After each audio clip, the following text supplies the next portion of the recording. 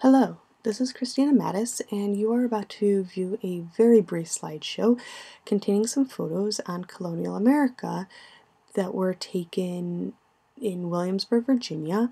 And in Williamsburg, Virginia, there's a replica of what a colonial village would have looked like. And so, just to make clear, all the photos in the slideshow were taken by me, so I definitely get all the credit for them. Let's start with the photo at the bottom of this slide. It's a very simple photo containing a simple street in colonial Williamsburg. These two photos represent homes that would have been built and lived in by wealthier people of the time. They're built with brick. They have some trees to provide privacy. Definitely large in stature, and they have fences around them, again, for privacy matters. This slide contains a picture of the governor's house. I believe that is the house on the right-hand side.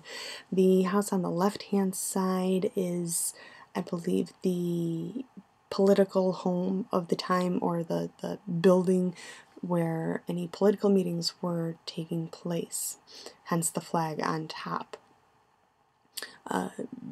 So if I do remember correctly, yes, it's the political house on the left, the governor's house on the right, but regardless, these two homes represent where any political decisions were made for the town and for the local people, for the local community.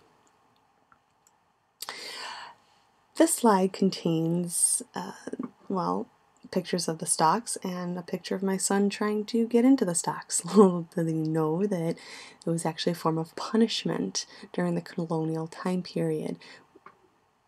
In the top right-hand corner, you'll see a photo of the church in this area of Williamsburg, and then the lower left-hand corner, you'll see a photograph of what would have been a cemetery.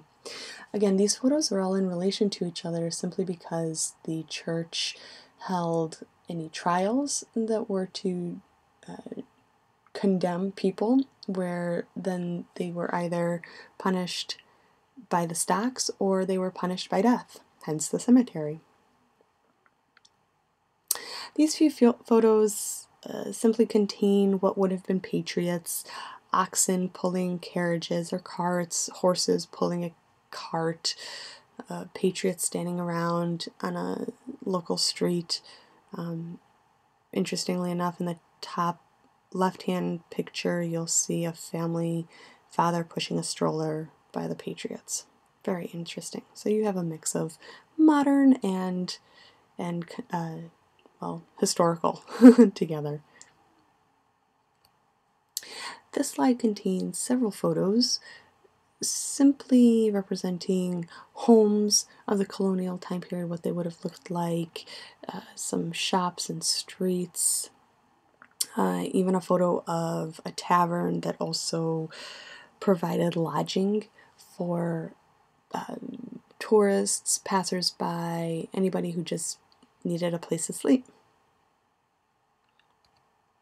Thank you. I hope that these photos provide you a better visualization of colonial America, especially as we read early American literature in English.